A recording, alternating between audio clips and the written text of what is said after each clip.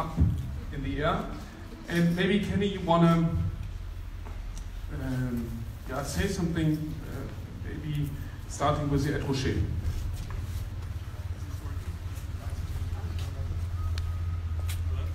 One time?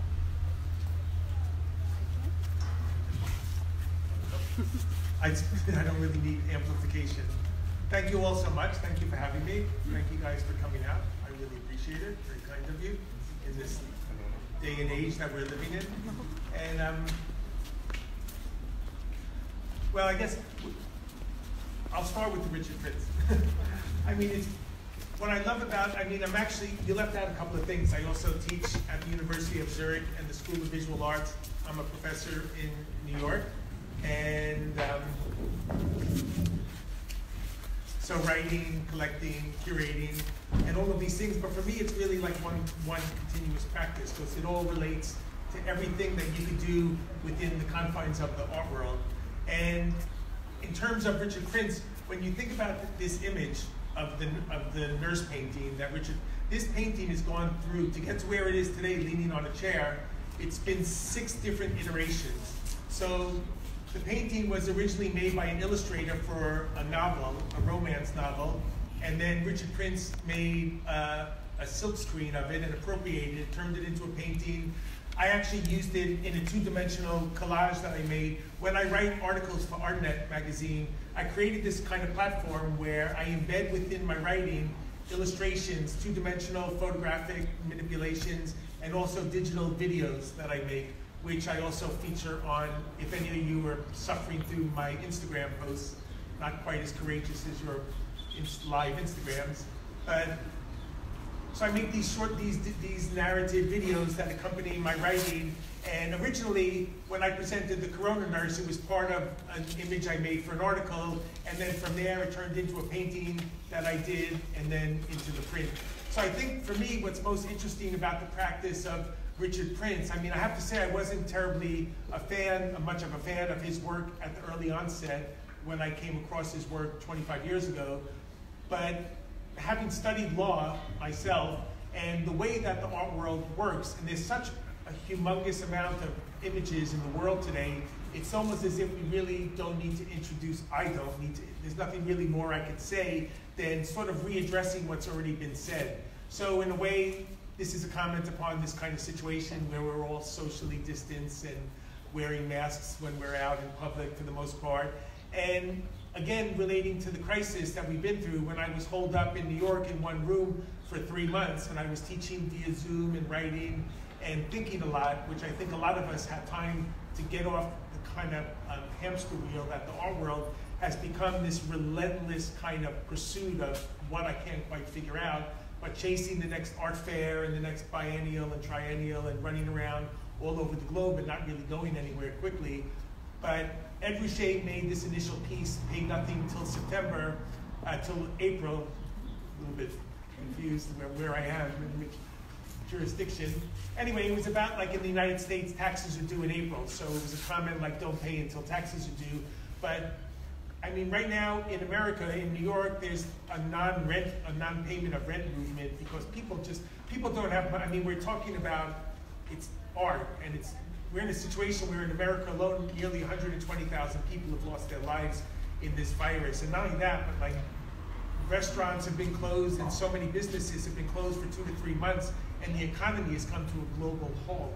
And I mean, forget about art and these prints, it doesn't really mean anything in the big scheme of things, but people, not even rent, people don't have money to buy food, and you can't eat art, and you can't, I mean, they closed down the courts where I'm from, living in New York, and there's no eviction actions anymore for the time being. So I think that, I mean, if people can't pay for food, they're gonna start to riot, and there'll be uprisings like there have been in the whole Black Lives Matters movement, which is unfolded in America and all over the globe, in Asia, everywhere.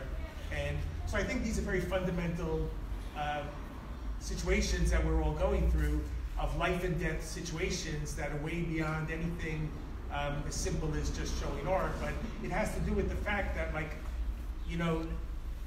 it's a basic human need to eat and to live. and people just can't afford these things, and we're going to have to provide staples for people, because otherwise there's going to be a civil war all over the world. So I went a little bit off-piste on that, but...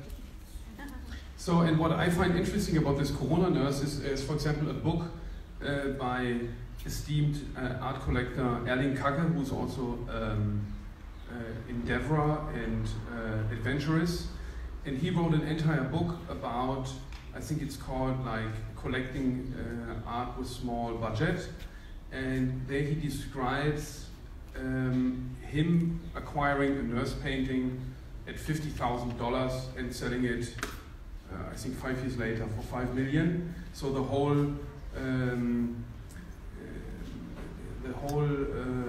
his whole practice kind of builds up on buying this work and reselling it for a lot of money, and then building a collection based on this painting. And it's somehow for those, I mean, I see somehow also like art world referential comment, because also Richard Prince's career was very much connected to Barbara Gladstone, and then Larry Gagosian opened a new gallery, I think next door to it, and opened the new space with Richard Prince, which made the point of him leaving her. And I remember a great interview Richard Prince gave, and he was asked how he's dealing with his decrease of the market and the economic crisis in 2007, and he had just bought his airplane and said, oh, actually it's not too much of a problem because I just got my own pilot license, and what's really expensive with having your own plane is a pilot. So it's kind of a cynical comment at the same time, where you have this idealized, because from a Groschenroman cover, this idealized idea of a nurse, at the same time in Germany and all other places, social workers and nurses were the most risked in their work field by being infected with COVID, and at the same time being essential and significantly underpaid. So I thought it's an interesting continuation in appropriation art, and was very happy to release this. Well, I think another important thing is, so much of the rhetoric about art today is about money, and about how expensive art is, and how it's such an exclusionary field, which is only accessible to wealthy people. And I think that's just completely wrong. I mean, I started my whole career in arts based on prints and drawings. And with the advent of Instagram, which I think is absolutely revolutionized in like a wrecking ball of democracy throughout the art world, attacking these kind of hierarchies of exclusivity. And prints and drawings are so, I mean, you can get stuff for a couple $100 or less. And on Instagram, I found so many extraordinary artists that I worked with and forged relationships with, and that are just so cheap. I mean, for a couple $100 or whatever. And I think that for me, I've been doing this for 30 years. And again, like, I mean, to be here and to be running to art fairs, and I write a lot about auctions and art fairs and the upper echelons of the art world, but I love art so much. It makes the hair stand up on my arm, it makes me cry, my family is involved in it, and it's like this kind of thread of communication. That's what art is, basically. And art is not about money, and art and the market are two lines, and sometimes they cross, but mostly they don't. And when I said to my students when I was teaching during the crisis, like, I'm so glad to be sitting here on this stupid Zoom thing, because like, I'm in the art world and you never get to talk about art. And I teach so I can continue to learn, because learning about art is a process that never stops, and every single day there's something more to be learned. And art is not about, has nothing, I mean, I'm glad that people buy and sell it or whatever, but you know, 5 million flipping the Richard Prince and blah, blah. Art is not really, I mean, you make money selling art and you make wealth by keeping it, but you could buy drawings and you could buy art really cheaply. And I say that I start teaching because in the art world, as a profession, you don't get, nobody wants to hear about art They only want to know who's buying it, who's selling it, who's showing it, and that's so boring. And I mean, no one can get into art without really caring about it and sweating and bleeding for it over the course of decades. It's a slow burning process. It's not a quick fix, and it takes a lifetime of accruing information and knowledge. And for me, communicating it, and I commercially to survive, I sell other people's art, and I've been involved in deals like a Cezanne and Van Gogh and Picasso, and I get more satisfaction teaching a class or publishing an article, exposing things and sharing information that people could not otherwise get other than these articles that I write. It gives me such a degree of satisfaction that I can't even describe it to you, because I mean, there's no value that you can ascribe to something where you affect people's. I just love to motivate people or inspire people that art is not really this cesspool of corruption that you normally hear about, but there's a lot of great things and a lot of relationships could be forged. And now through these phones, these stupid phones that we're all so addicted to, in a way they're a gateway to meet real people in real life situations that can have changed my life in so many different ways for the better. I remember that you once said that before you started to be involved in the art world, you thought that the works in the museums go straight to the museums from the artist studio, and couldn't imagine an intermedia like a dealer or collector or auction house being involved there. Do you think that, talking about Instagram, that what we have seen in the music industry or also somewhat in the self-publishing industry, that artists, like if you look at the top 10 German Spotify charts, these are usually gangster rappers which are self-publishing and don't, it kind of left the ordinary major label music publishing industry, so they're self-publishing. Do you think that I don't know, looking 5-10 years ahead, galleries and agents and all this thing might become obsolete, and there's kind of a self-promoting... Don't ask somebody, you're going to confuse me, so just stop right there before I forget what I'm talking about.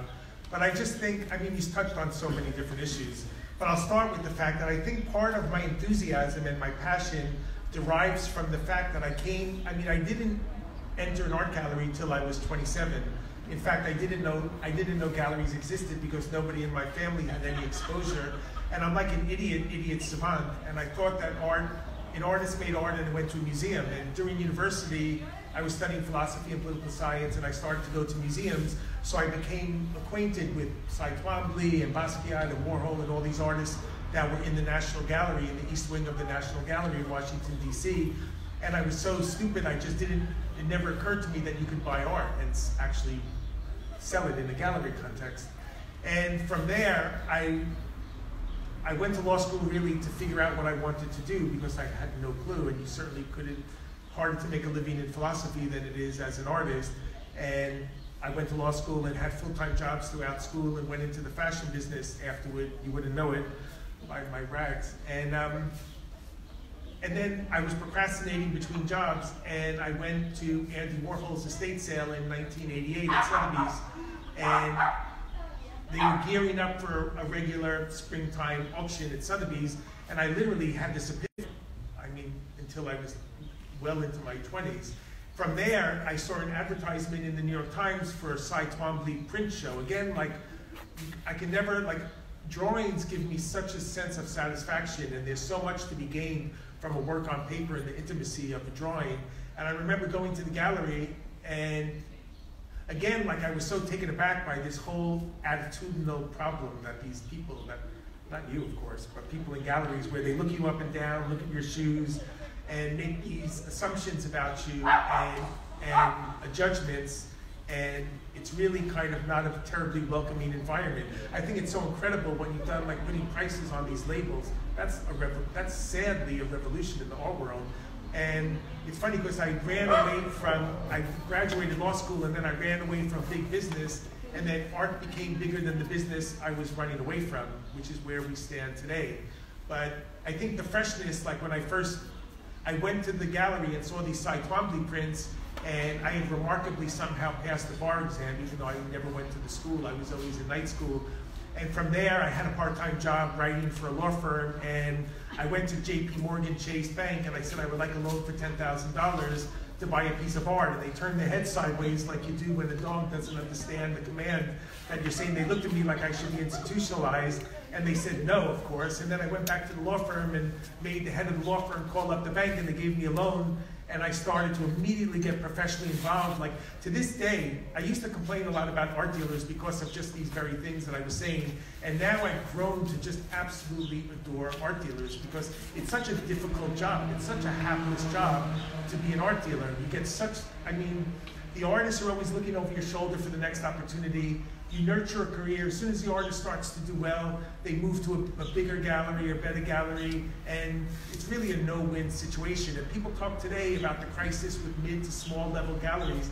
This crisis has been around. The business model is flawed for art galleries. It's always going to be a struggle. I hustle as much now to make a living as I did 25 years ago. So. But do you think the art dealer will become sort of obsolete at some point? So that brings me, thank you for putting me back on track before I start to ramble. But I think, again, to you, I can just give a lecture about you for 2 hours, but I think what you're doing by having this kind of art fair, fake art fair / yard sale, or whatever you want to call it. Garage sale. Thank you, you said it, not me. But I think that this is something like what you, I have not been to one digital online viewing room during this last 3-month lockdown. I go on Instagram all day long. My kids think I have a mental problem and I'm addicted because I go on Instagram. But like, if you try to go into a typical online viewing room, you have to sign your name, your email, your address, your social security number. It's so boring, and my attention is so not with us. No, but I think like by you putting the prices on the wall is a kind of a quiet revolution. And I think by you doing this kind of hybrid / art fair, whatever you want to call it, this is like, if galleries, I could never, like again, like when I went into the art world, I thought everyone was drinking absinthe and cutting their ears off, and I would have one hell of a good time at a party. And it was more conservative than the legal field.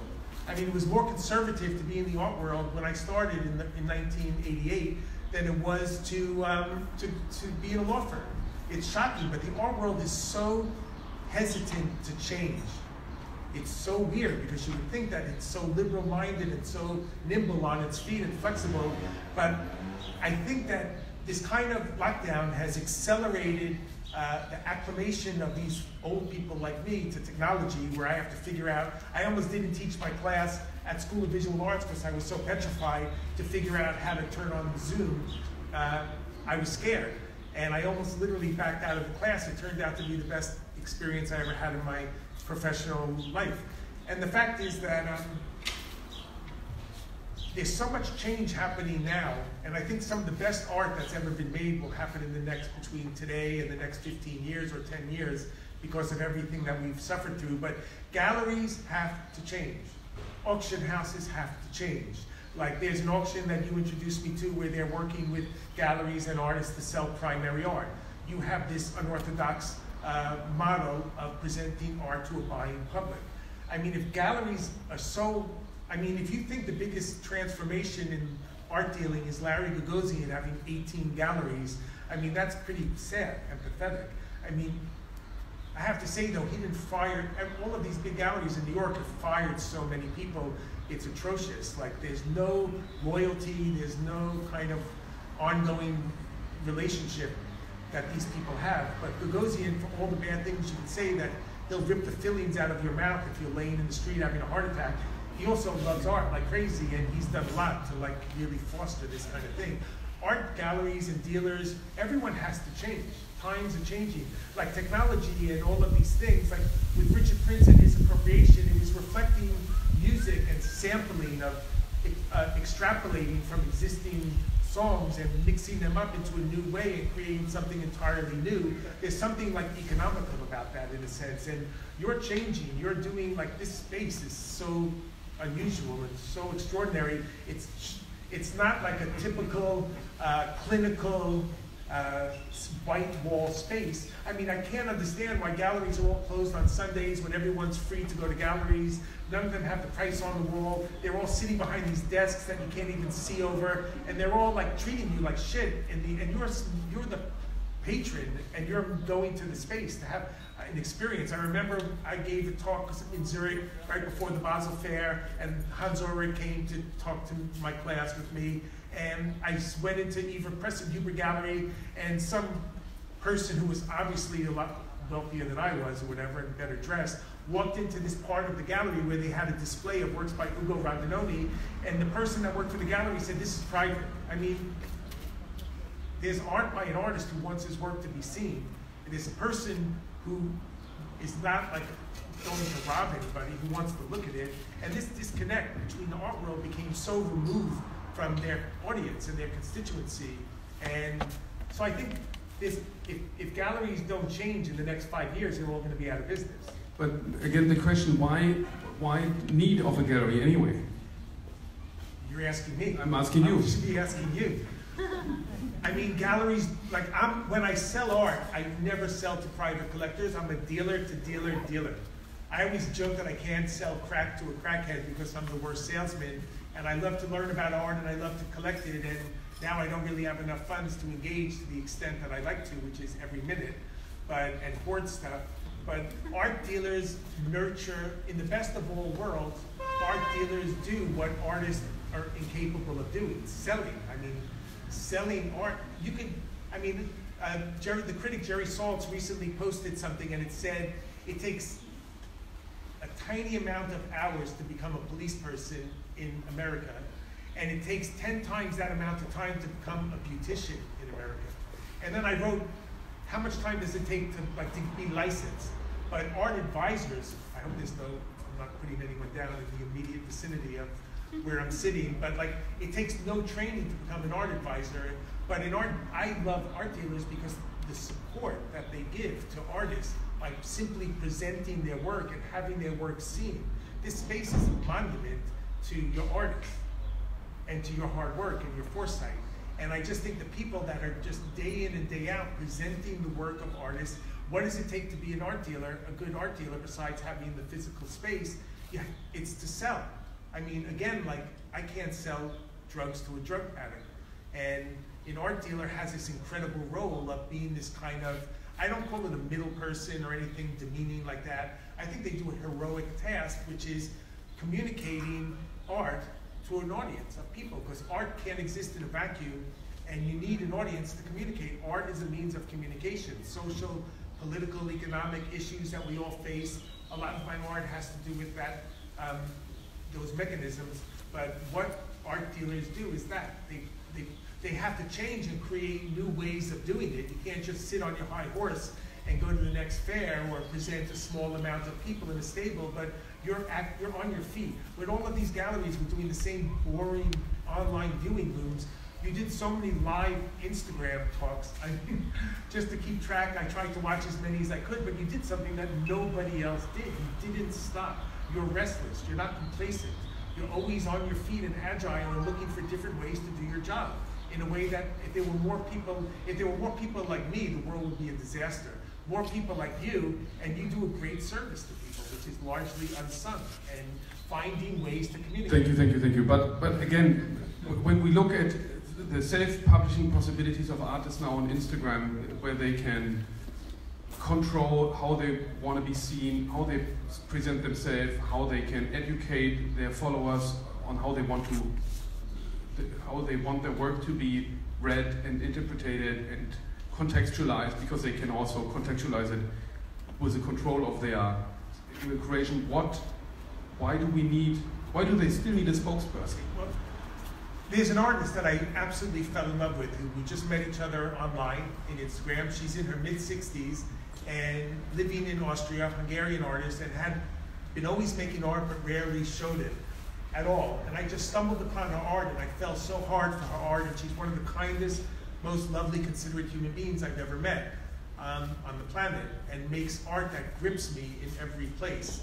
And I introduced her work and I curated into an exhibition at Art Fair in Los Angeles in February, and the work sold to some extraordinary people, and I continue to expose it on my Instagram site, and she gets inundated with DMs, direct messages from people literally every other day, if not more, of people trying to buy art. Artists make art. Artists are not salespeople. And also, this is another, like, I remember I never bought a lot of stuff online in Amazon. And then I moved and I needed a garbage can. And I bought a garbage can online. And it got delivered and it was like a thimble. It was like this big. And I could fit one piece of crumpled paper in my garbage can. And nothing, I don't care what kind of virtual world that we enter, with the goggles and the glasses and the holograms, nothing will ever substitute the physical experience of putting your nose against a painting or a drawing or a sculpture, unless it's a digital piece that was created to be seen in that context. Nothing will ever substitute for the physical proximity to a work of art, which is just, unless it's wildly over-fabricated or whatever, but like looking at a drawing or a simple painting or a print or a photograph or anything and seeing the way the artist intended it to be seen, there's no, Instagram is a weak, Instagram is a tool for art to be communicated, but it's not a way for art to be experienced. Art fairs are the worst, stupidest way to see art. With 1 million people, 3 walls, flimsy walls with bad lighting, running, run, go to the next one, go to the next thing, go get online to go to the bathroom and get a cup of coffee. That's ridiculous. And Instagram and digital means will never substitute walking into this space and going and seeing this installation you have on the 2nd floor. I can never pronounce their names correctly. And Green and Dragset. Them. Going to see that space. I mean, I've seen 100,000 pictures on Instagram. It must be one of the most photographed. You can't reproduce that.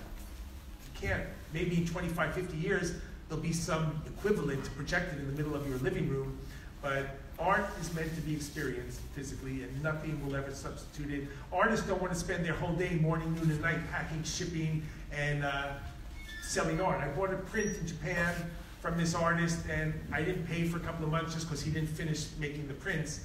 And the gallery called him up and said, "Can you call Kenny Schachter and get $3 grand?"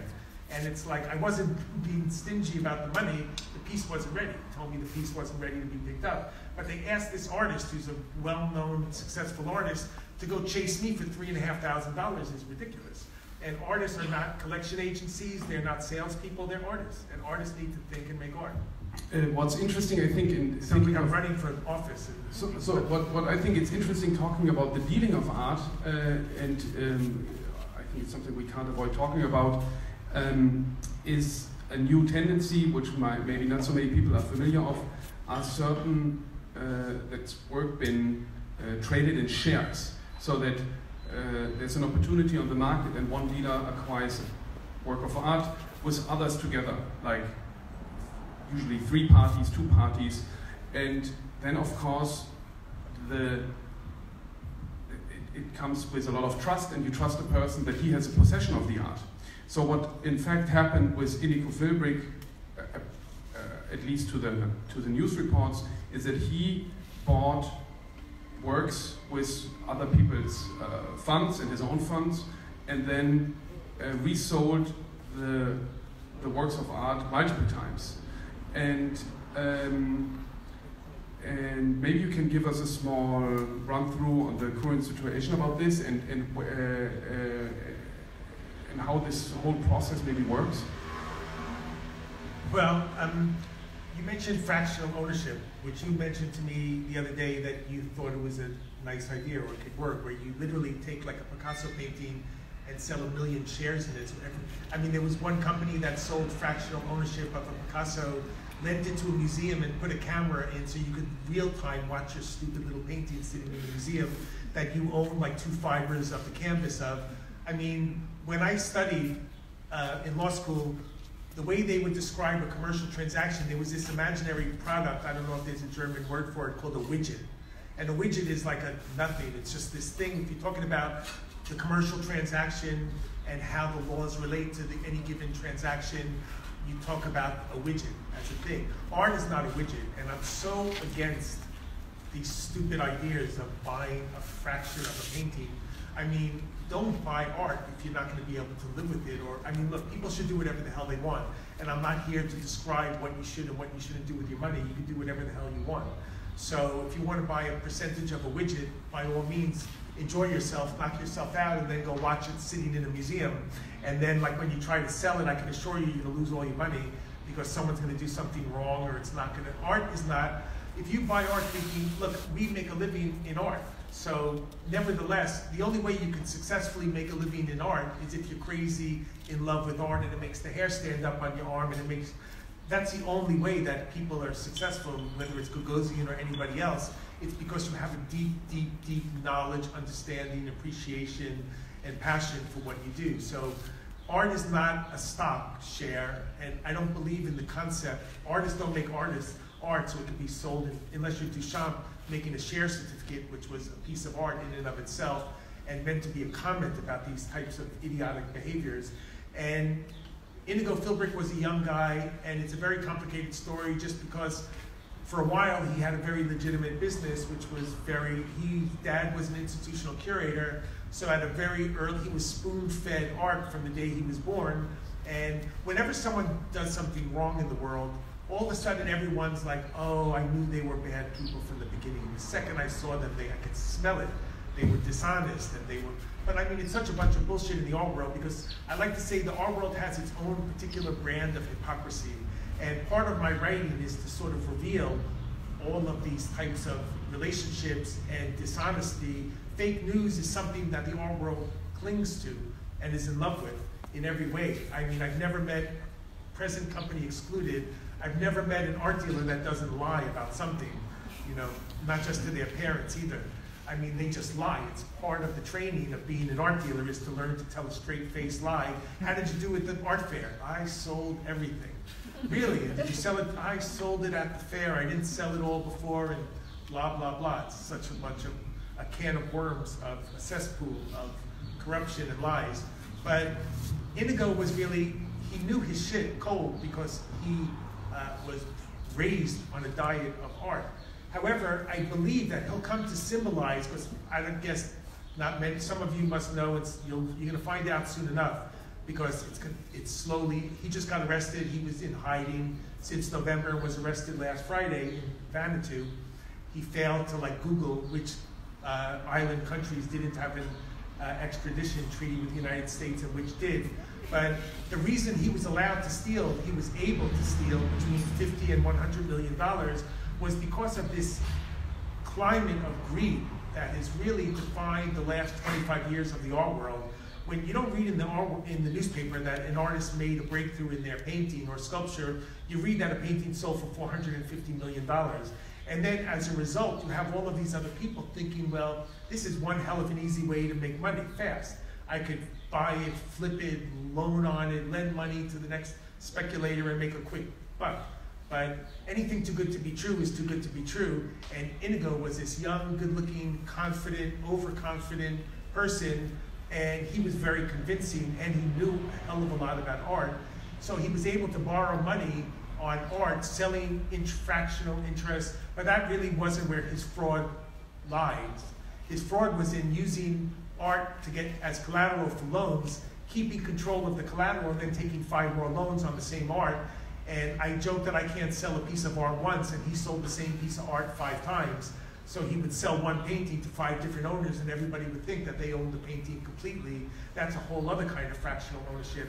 So I really think that he'll come to symbolize a bookend in the art market in a period where there was so much, unabashed, naked greed, and people were just throwing money for a quick fix, and no one did their homework and no one did their due diligence, and as a result, a lot of people lost a lot of money. And I can tell you there's a hell of a lot more people that are too embarrassed to admit they lost money, and they're just going to sort of walk away from the loss. And it'll be turned into a film, and it'll be turned into a documentary, and that's me trying to recoup some of the money I lost by selling my article into a movie. But that's another story. So, but what actually happened is that it got out of hand, and he thought, with people who are addicted to gambling or to stock market transaction, he thought, with the next deal, he's going to fix it. Exactly. It's human nature. I mean, it's not endemic to the art world, although greed has characterized the last 25 years of meteoric rises in young artist markets, and people like Phillips Auction House. Anyone here from Phillips? Selling art where you can still smell the oil in the oil paint as the painting is spinning around on the auction podium to be resold. So I think that someone like Inigo it's not just an indictment of the art world, although it's certainly that, but it's really reflective of human nature, and greed has been around since one of the original sins, and the art world loves its 7 deadly sins, all of them.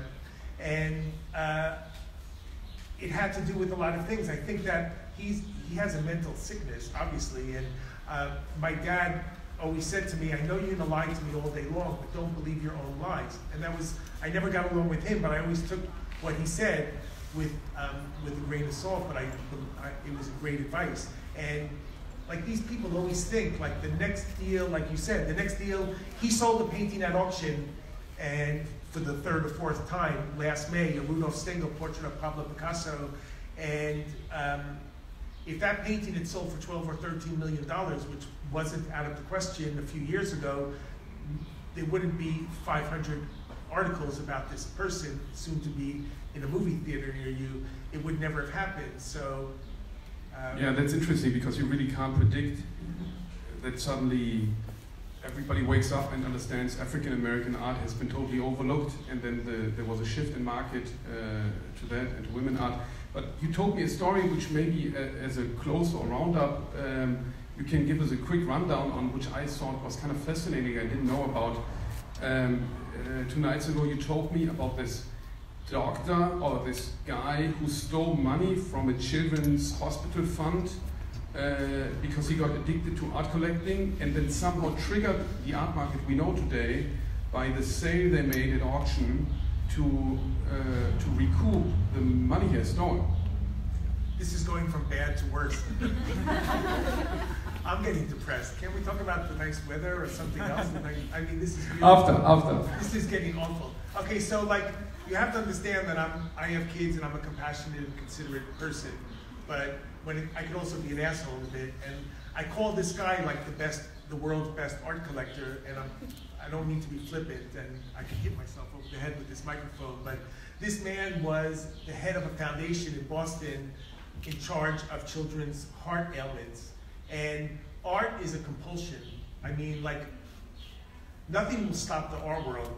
This pandemic, these riots, this economic downturn, as long as people are living and breathing and there's not a nuclear conflagration, people will always make art, people will always collect art, people will always exhibit art. It's part of human nature. It runs through our circulatory system, and nothing will ever change it. I was hoping to forget what I was talking about, so I wouldn't have to sing. But anyway, this guy... What time are we talking? Yeah? What time? What time? Like 1996. What time? I don't know. No. I mean, we are in the 90s, yeah? Yeah. Now we're in 2000. So what happened was this man stole. You see, like an art collector. I always say, like, having no money will never stop a collector. Nothing stops a collector. It's a disease like crack. And like these people who collect art, it becomes like it has nothing to do with how much space they have, how many walls they have. It's more a question of how much storage do they have and what can they get away with by paying something over time. So anyway, this guy got the bug in a serious way, and he stole money from the foundation that was meant to. When he went to jail, Sotheby's auctioned off his collection, and this was in the year 1996. And Sotheby's made a decision with Tobias Mayer, who was the auctioneer. Is it Meyer or is it Meyer? Never got it. It doesn't matter. So they made a determination at Sotheby's to sell his collection in an evening sale. So every time there's an auction, Jeff Koons sold the piece for $91 million, blah, blah. So this was the first time that any of these artists, Kiki Smith, Robert Gober, Jeff Koons, Matthew Barney, all of these artists, this was the first time typically an auction house would look as a money center at Impressionist and modern art. Monet and Degas and Van Gogh, and that's where all the dough was. And nobody cared about contemporary art because there was no money. So when this man stole the money and he went to jail, they sold his contemporary art collection in an evening sale. That was the first time in history, except for 1973 when there was a famous divorce and the Skull collection was sold at auction. And the artists like Robert Rauschenberg and Jasper Johns ended up, but everything stopped after 73, and not until this person's sale in 96, and an auction record was set. It went so well. Jeff Koons made $260,000, and that was his world record. Kiki Smith went for $261,000, and that's the first time that the auction people looked at contemporary art as we know it today and thought, this is more than just the whim of people, of young people. This could actually be a place that the auction houses could look to monetize the artistic production of the time. So that really, for me, I mean, that marks the beginning of this crazy, rampant period of pornographic monetization of art as an asset class, and it ends with Inigo Philbrick, where he just saw all these fools and suckers dangling millions of dollars in front of him, and he took it. So, like, of course I blame him. He thinks he didn't do anything wrong. I mean, he was getting in touch with me over the past couple of months through aliases, through Instagram, and saying he did nothing wrong. These people shouldn't have been in the business in the first instance. And whether you're rich or poor, you still are a person and a human being, and you have rights. And no one should take anything unduly from another person. Whether you're rich or poor, you can't make those judgment calls. And he just said, well, these people shouldn't have been in the business. And they were dangling all of this money in front of him, and he illegally took it. So I think that there you have 25 years, starting with a great way for younger artists to be able to participate and not wait till they're dead to make a living. And then it ends with this situation where it's become a bit of a disaster area. But and maybe last, a little outlook. What do you think we're going to see in the next couple of years? What will change? What will the situation be with art fairs? Well, I think the biggest change we've seen is how people of my generation, there's 20 years that separate you and me, and the fact is that people looked at technology with trepidation, people in their 40s and 50s and 60s, and now everyone has just jumped in. They have no choice. If you want to communicate to another person when you're locked in your house for 2 months, you have to adapt. So I think that this crisis and technology is going to be, obviously, as it evolves, it's the most important transformation in the art world that we will see during the course of our lives. These phones only started in 2007, and Instagram started in 2010, I'm pretty sure, and life has never been the same. And I don't necessarily think it's a bad thing. I think it's a great thing, because I work by myself, I spend a lot of time in solitude. That's why I'm always talking so much, because I'm sitting by myself in my house and no one in my family listens to me. So I seize every moment to have a captive audience, like you guys in this little place. And you answer every DM, right? I mean, I feel it's my obligation. I'm compelled to answer. That's a good point, because anytime I teach or I lecture all over the place, and I always say, if you ever have anything to say to me, good or bad, I can handle it, not so much the terrible criticism, but if anyone gets in touch with me, it's my obligation as a human being to respond, and I respond pretty quickly. I don't always scroll to the bottom of the screen, but I feel like I spent 30 years doing this business in every which way you can, and I feel like I'm compelled to share everything I know, because I'm very, like I said, cynically idealistic. I mean, I hate everyone until they prove differently. I do not trust anyone, nobody, until I learn differently. But in the end, like, I'm very optimistic and very hopeful that the next phone call could be a great opportunity, the next email, and anyone, I mean, I gave a lecture to my kid's class when he was 15, 16, and I said the same thing. And then the next 2 days later, or the next week, he goes to me, what are you doing?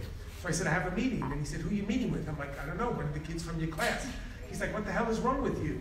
I said, look, I don't care if you're a zillionaire or someone who just wants to know, like, could this be a field? I want to make open possibilities to people that despite what you read, despite all this negativity that I'm sitting here myself engaging in, I really love art so much, and I couldn't think of a better place to be sitting on this beautiful day in this city. The world is coming back to life, and we're listening, I'm here. Anyone who wants to get in touch, I'm right on Instagram under my name, DM me, and if I can help you in any way, if I can thesis advise, I teach all the time, and I share the information. It's the opposite of when I first went to an art gallery in the late 80s, and they looked at me like I was some kind of lunatic, which I am, but I was a lunatic who loves art, so why shouldn't I be? And I've collected a lot of art over the time. So maybe there's some questions right now and right here.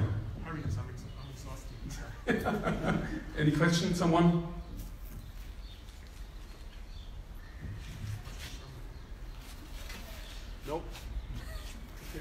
reach out later via DM.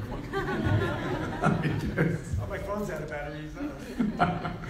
Question? No? Okay. Okay. Yeah. We covered it all. What's the next article you're writing, or your next topic that? I want to write about all you guys. I mean, it's funny because I was, you were actually in the story in my next article because I was going back to my hotel and I dress for comfort. So I wear all these old Adidas pants just because they have an elastic waist. I gained a lot of weight during the COVID and I draped the fabric. And I always wear the same pants all the time. And I was walking into my hotel and I saw this young woman wearing an Adidas jacket, and I was just staring at this blue velvet Adidas jacket, and I was thinking, like, that is so cool. What a cool jacket. Like, I could see that would go really well with the pants that I was wearing. And then someone said my name, and she was sitting with Tadeusz Ropak. And he goes, what are you doing here? And I'm like, what are you doing here? And it was just, for me, it was such a cool thing to, like, it meant that we're all coming back, that there's hope, and there's, like, the world is coming back. I mean, it's been a great respite. I love the fact that there were no art fairs for 3 months, and 2020 is basically a write-off. So there'll probably be, I mean, I'm sure Basel, Miami is going to be canceled. And I think that, I mean, if someone would have said 2020 is the year where there are no art fairs. I remember when I curated an exhibition, and Malcolm McLaren, the musical impresario, was in the exhibition I curated in London in the year 2000. He was running for mayor, and part of his platform was he wanted to introduce no buying days. And anytime my kids would hassle me to go take them to buy a toy or something, I would say, oh no, it's a no buy day. We can't buy anything, all the stores are closed. And I think no art fairs has been a tremendous thing. Artists should not be sitting there like, Mike Kelly was one of my favorite artists, is one of my favorite artists, and he took his own life in like 2010. And I think that in a way he was an artist who embraced failure and ended up like making a pact with the devil to show with Gagosian. And I think success contributed to his demise, that having to have a studio employing 40 assistants and having to make art for this art fair machine, which helps galleries in so many ways stay in existence. But in the end, you know, you don't go into art so you can feed art fair machinery. And well, the next article I'm going to write will be about the auctions coming up and coming to Berlin and just seeing that like things are starting all over again. We're never going to be the same. No one's ever going to be the same after surviving and going through what we've all gone through. But I tend to think that it could be a good dose of reality testing. And I think that it's not such a, it's a bad thing that through an illness and a sickness and these riots and unrest, I mean, that we're all going through. But this is a good hard lesson for America to learn. For like people of authority and police people to commit murder is pretty atrocious, inhumane activity. And this whole non-stop, you know, rat race of art fairs is bullshit. And it's good for people to like think twice about what they do, why they do it, and how they do it. And to circle back to why we're here, these 2 prints are available for sale 24/7 on editionkönig.com, and they are limited to 60, hand signed by the artist and numbered by us, signed by him. And they cost. If I can't count, otherwise I would. And they cost €800 net, depending on the with time. With a discount. Without discount. Plus discount. And then from July on, 16% only. Thank you so much, Kenny. Thank you so much for coming, and thank you all for sharing your time with us.